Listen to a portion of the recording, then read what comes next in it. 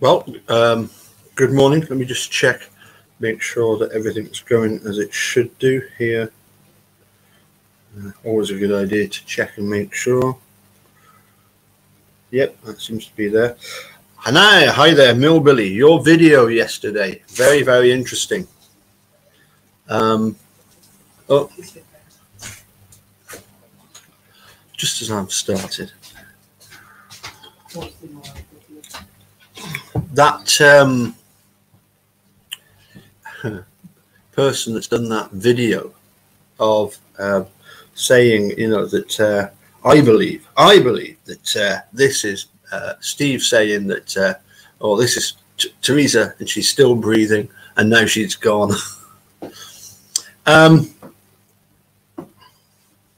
Here are the notes on my piano, the notes of B and C. Play them together and they are horrible.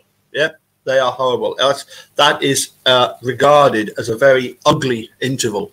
It's what's known as a minor second. It's an ugly interval. It sounds horrible, but it's used a lot in music. You think, what? Seriously? You would use? Yeah, absolutely. To make something really to sound really nice. So if you take it out of context, B and C, or C sharp and D, or a D sharp and E, E and F together, ugly. An augmented first would be another way of describing it, an augmented first, but they're just horrible. And yet when you play them, B and C together in the chord of C major 7th, sounds really nice because you're putting them into context. Same with the D, C sharp and D. Same with the E. And the E and the F together.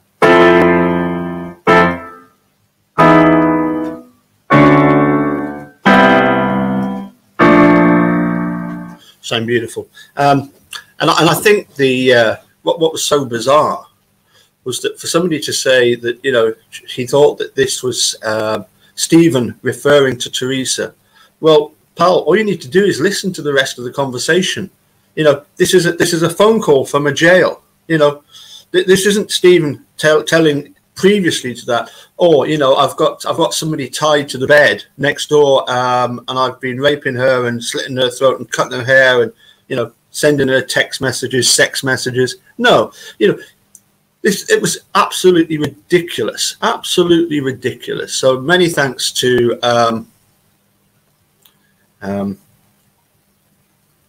Millbilly for sharing that. Jaznaz, yeah. And do you know why that is? Because he was complaining to me about the fact that there were all these one-star reviews. And what you'll find is that you have on Amazon, you've got confirmed purchases, and people can you know, obviously write their reviews and their confirmed purchases, and then you've got the ones that aren't. So all that Kratz has done is created loads of fictitious accounts in order to get his book a better review. It's pretty mad. Yeah, absolutely. It's just Kratz himself that's gone and put on all these 5-star reviews.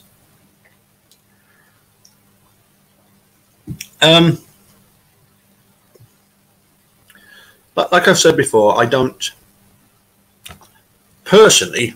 I mean, obviously the Teresa Halbach, Mike Halbach dynamic is interesting because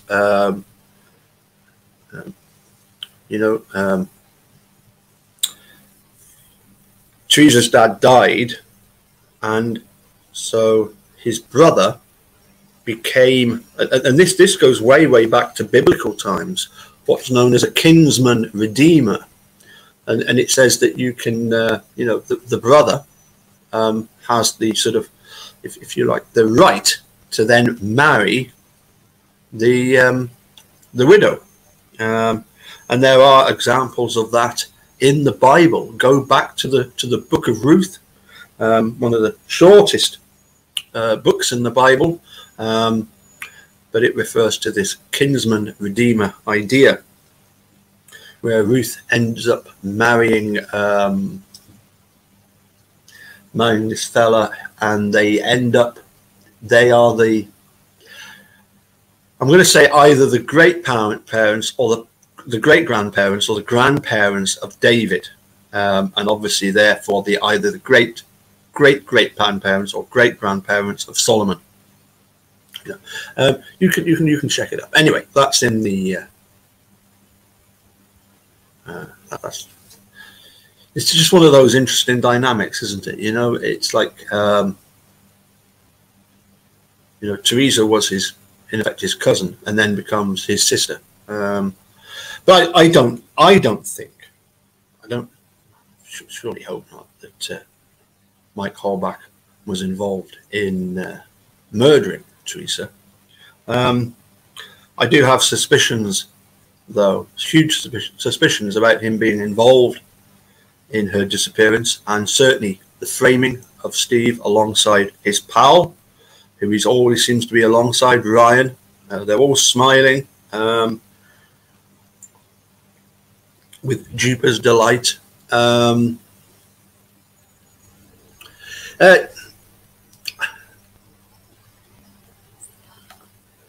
T1, you're more than welcome to stay, and we won't make it too much Bible study, okay? We won't do too much of that.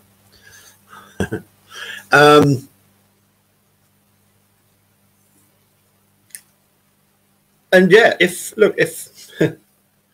if it turns out that everything that Mike said was due to him being distressed and you know, stuff like that, fine. But what on earth were the journalists and the police doing by not investigating, not even asking him? What do you mean the grieving process when she's only a missing person? What do you mean could only last days? It's, you know, there's my big bugbear, if you like. So anyway, as I promised yesterday, I have done a little bit more research on the leaflet here. In fact, let me just pop it up. Here's the leaflet in question.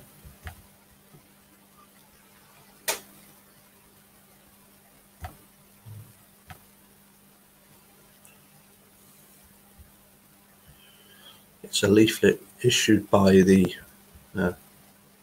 county in Texas. A handbook. Go back up a bit. A handbook for families of murder victims and people who assist them. Right, let's go to this one. This is page 43. This is the chapter. First of all, this is to do with it says understanding the district attorney's office. So this is more or less how things are supposed to go down, as it were. Most families of murder victims have an intense desire to see that justice is served and that the murderer is prosecuted to the fullest extent of the law. And yet we've got Mike Halbach at sentencing saying that Brendan should have taken the plea deal. However, families of murder victims are not directly involved in the criminal lawsuits filed against murderers. It is the role of the state to prosecute the murderer, and the district attorney has the duty to pursue charges against the person responsible, or persons, for having committed the crime. Once the accused person has been charged with the crime, she becomes known as the defendant. The district attorney's office becomes the prosecutor. Rules that govern the actions of the district attorney are specifically spelled out by law and must be strictly followed. Not so in Manitowoc. Not so in Manitrock. Families of murder victims who often want instant justice and stiff sentences. Once again, the families want stiff sentences. Why is Mike Halbach saying that Brendan should have taken a plea deal?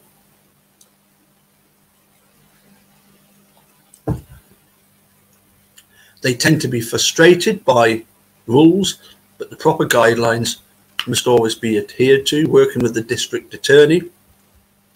I'm looking, obviously, we're looking for the bit where it says that, you know, the family has to come up with some person to act as the spokesperson and alternate press conferences. Okay, so we're looking forward to that bit. Many families discover that criminal justice process to be slow, unresponsive, and in general insensitive to their needs and to the memory of their loved ones. Frustration often results from a seeming lack of progress in the case. Families often feel angry with the district attorney because of things said in the courtroom. Families need to realize that the prosecuting attorney assigned to their case is working for them, not against them. The goal of every prosecuting attorney is the successful prosecution and punishment of the defendant. Yeah, no mention there at all about finding the truth, is there?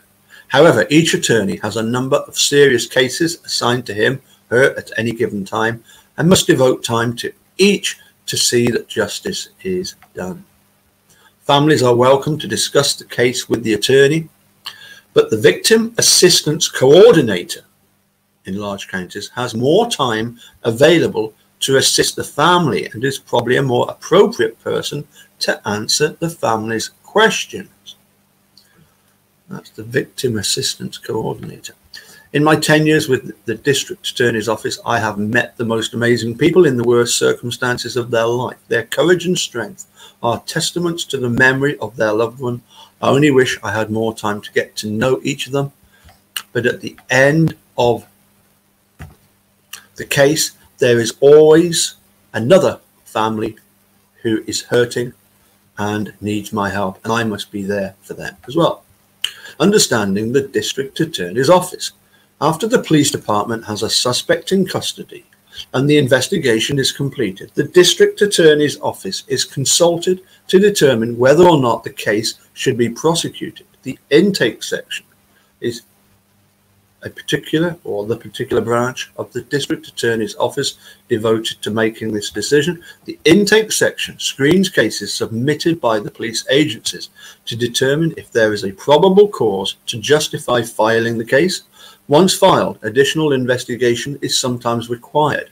In the case of felonies, the intake section also determines whether a case should be sent directly to the grand jury instead of filing the case with the district attorney's office. Generally, the district attorney's office will not review a case for filing unless the police have met one of the following requirements. The defendant was arrested at the time the crime was committed. The defendant was arrested under lawful circumstances for another crime. The police arrested the defendant after obtaining a probable cause warrant. If these guidelines were not followed, the attorney handling the defect for the district attorney's office should discuss these problems with the filing officer. Additional investigation could possibly eliminate these flaws. Guidelines used by the filing attorney to screen cases include a criminal offence has been committed and classification and identification of the crime has been made. All elements of the offence can be proved through admissible evidence that is outlined in the case report submitted for filing. The crime date is known. The place where the crime was committed to establish proper venue is known. The person or persons charged with the crime actually committed the crime. The evidence as to the identify of the person charged is admissible. Probable cause exists for a traffic stop, arrest, search, or seizure. Other admissible evidence corroborates Other admissible evidence corroborates accomplice testimony. Recovered property can be identified as the property that was originally reported as stolen. Any written confession was obtained as the result of a lawful arrest or search. The confession is specific enough to convict the person of the crime with which she is charged. Yeah, there was absolutely no... Remember Ken Krapp's words that Brendan Dassey had given them specificity about the bullet being in the garage, so they went and searched it. And the specificity with which he told them about what had happened to Teresa. Anyway, carrying on. The value and identity of stolen property or property damaged or destroyed by criminal activity is properly established through admissible evidence. Injured parties are properly identified, and all confession reveals information that results in the subsequent recovery of stolen property or evidence of the crime. Testimony of witnesses is admissible, competent, and will aid in establishing the guilt of the accused. Guilt of the accused is properly established. Lack of effective consent to the injured party is established where necessary. Probable cause arrest warrants and search warrants are based on proper affidavits and meet necessary guidelines. The accused is in custody at the time of filing or has been released on bond or to her attorney for subsequent surrender. A magistrate has determined probable cause for continued detention of the defendant. When these requirements have been satisfied, the District Attorney's Office can proceed with filing of the case with the grand jury.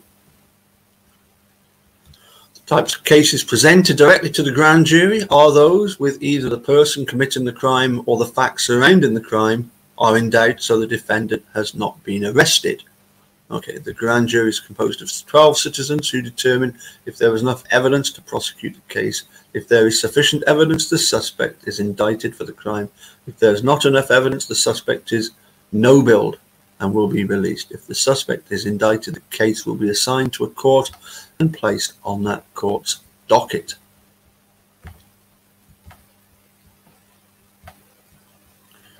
Some people believe that all murders are capital murders. However, the legislator distinguishes murder from capital murder. Murder is defined as the intentional taking of another life.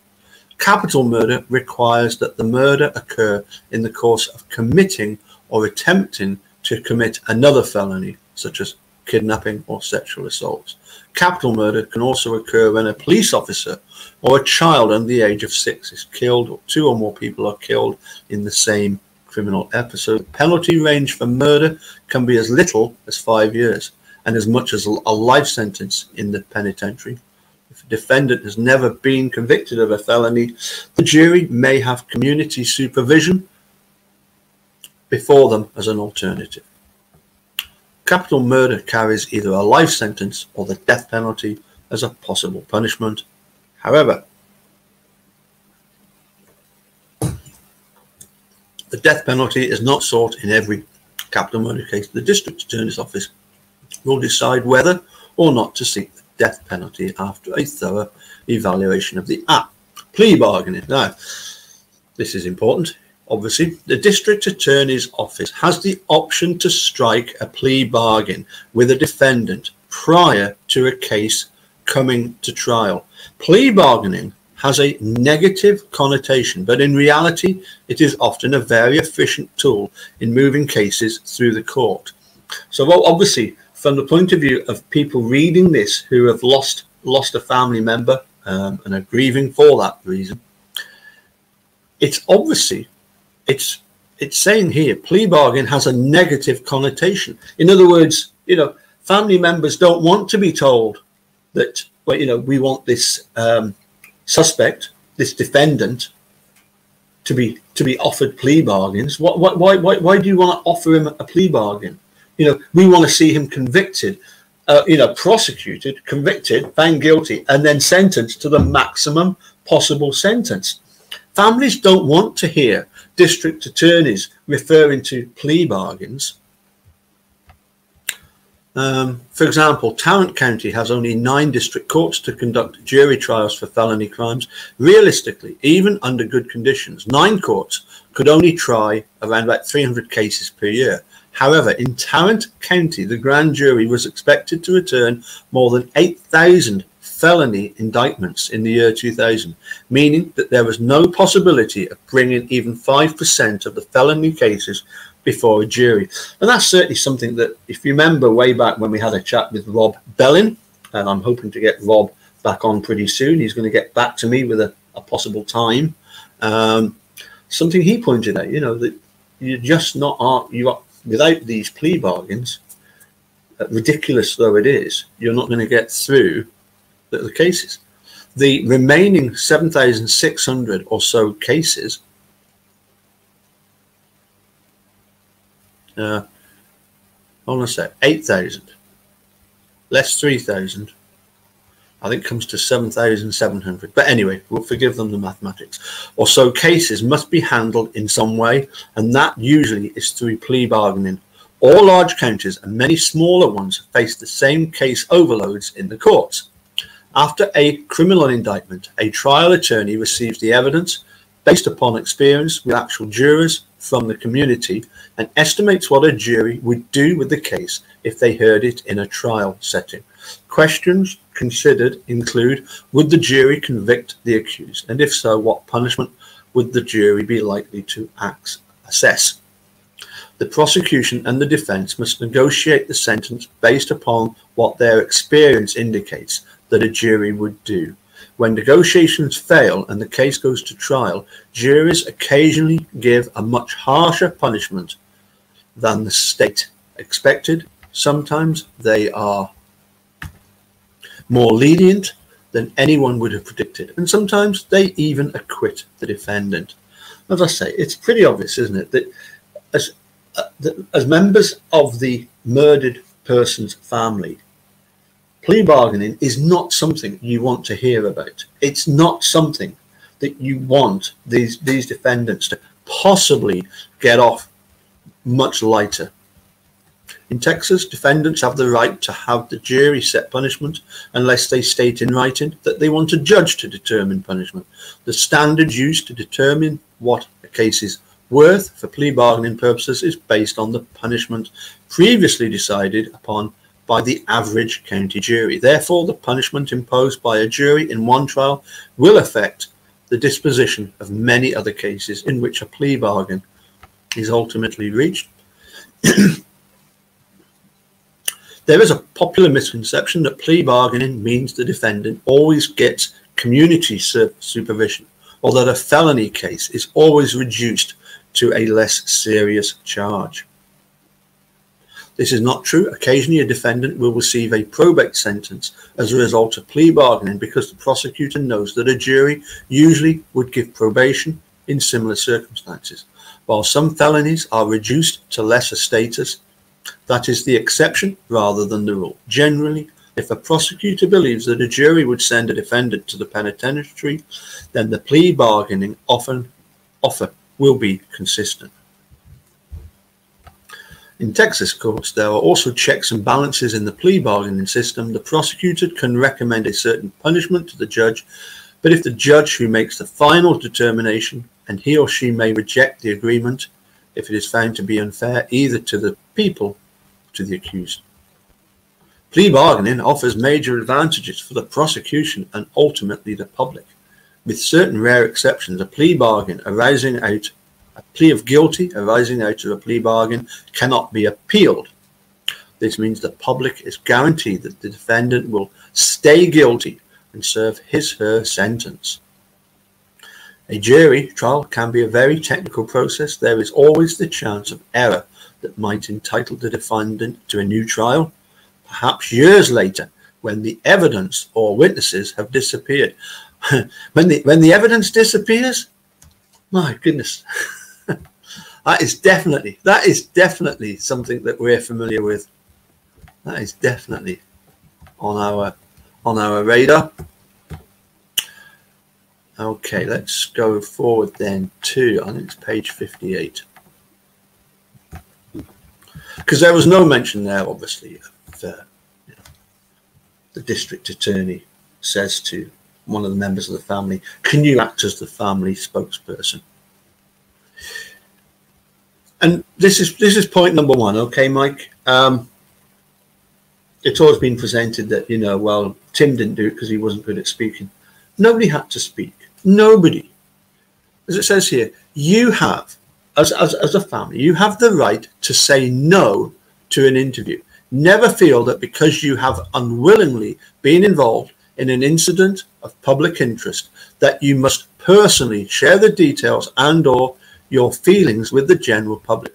If you decide that you want the public to be aware of how traumatic and unfair your victimization was, you do not automatically have to give up your rights to privacy. By knowing and requesting respect for your rights, you can be heard and yet not violated. Now, you do have, obviously, the right to select the spokesperson or advocate of your choice. Selecting one spokesperson, especially in multi-victim cases, eliminates confusion and contradictory statements. You also have the right to expect the media to respect your selection of a spokesperson or advocate.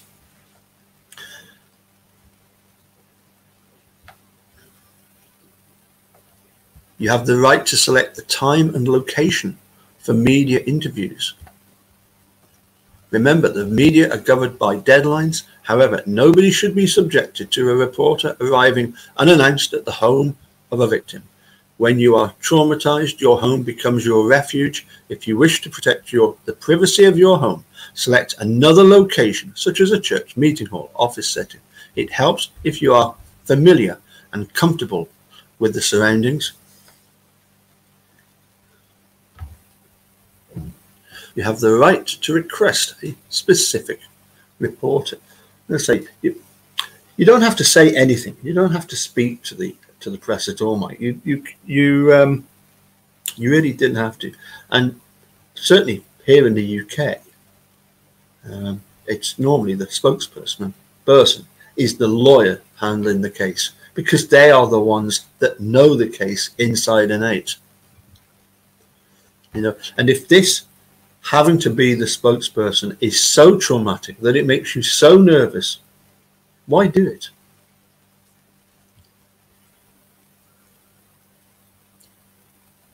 As a consumer of daily news, each of us identifies with or respects a reporter whom we may never have met. We often form personal opinions about reporters whom we feel are thorough, sensitive, compassionate, and objective. If a newspaper, radio station, or television station contacts you for an interview, don't hesitate to request the reporter you feel will provide accurate and full coverage of your story. You have the right to refuse an interview with a reporter, even though you have granted interviews to other reporters. You may feel that certain reporters are callous, insensitive, uncaring, or judgmental. It is your right to avoid these journalists at all costs. By refusing to speak to such reporters, you may help them recognize their shortcomings in reporting victim-related stories. However, recognize that the reporter may write the story regardless of your participation. You have the right to release a written statement through a spokesperson in lieu of an interview. Why not just do that, Mike? Why not just do that? You know, you've got an older brother that apparently has got this speech impediment. Why not just get Tim to write a statement? Again, this is something we often get here in the UK. You know, the idea is that you leave the victim's family alone. There may be times when you are emotionally incapable of speaking with the media, but you still wish to express your point of view. Writing and distributing your statement through a spokesperson allows you to express your views without personally granting interviews. That's what you wish you'd have done before you've talked about the grieving process lasting for days. You have the right to exclude children from interviews. You have the right to refrain from answering any questions with which you are uncomfortable, or that you feel are inappropriate. Again, you didn't mind saying that you should never feel you have to answer a question just because it's been asked. You have the right to know in advance what direction the story about your victimization is going to take. You have the right to ask for review of your quotations in a storyline prior to publication. Okay. Yeah. You have the right to avoid a press conference atmosphere and speak to only one reporter at a time.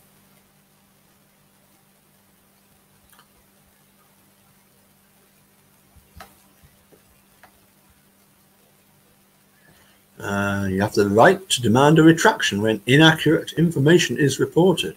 You have the right to ask that offensive photographs or visuals be omitted for airing or publication. You have the right to conduct a television interview using a silhouette or a newspaper interview without having your photograph taken. You have the right to completely give your side of the story related to your victimization.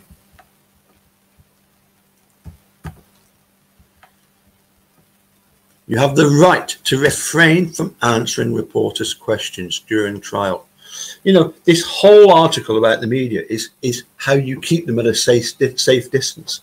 There's nothing in here that suggests, you know, it would be a good idea if one of you did alternate interviews with the attorney, the district attorney, because it's just bizarre.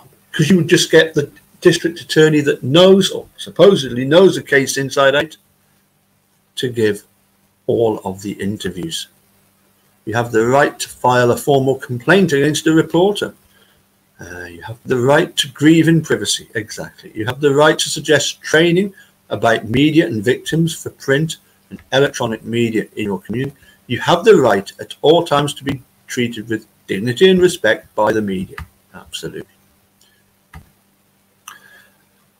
Okay, so that was a bit heavy going, but never mind.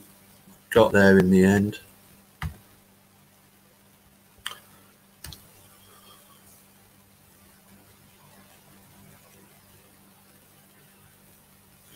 Yeah, I'm just going to leave it there. I've got so much more that I need to get through, articles that I've come across. Just to say that I did get another email from Mark Godsey, so everything seems. So let me just do this.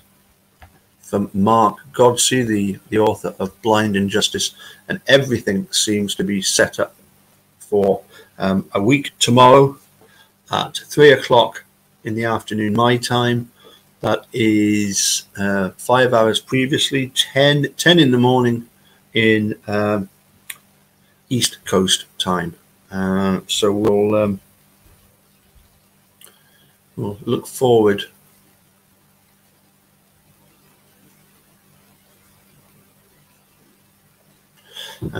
so we'll look forward to having a chat with him. Bill is sharing a little bit here about the Colburn case. Let's just have a look. So Ludwig granting in part motion to granting to withdraw as attorney leave on terminated. Parties shall provide notice on the docket on or before January 4th regarding whether they intend to retain a private mediator or agree to have the court refer the matter to a magistrate judge for the purposes of mediation. I take it we haven't heard anything yet about what's happened, Billy. Otherwise, I'm sure you would have alerted us to that. So anyway,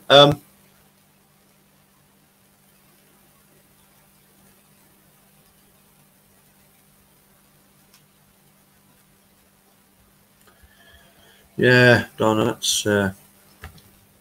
that's absolutely true. You know, the problem with the grieving process is it starts off with that you know, the sort of grief side of it, and they just cannot accept that a loved one is gone.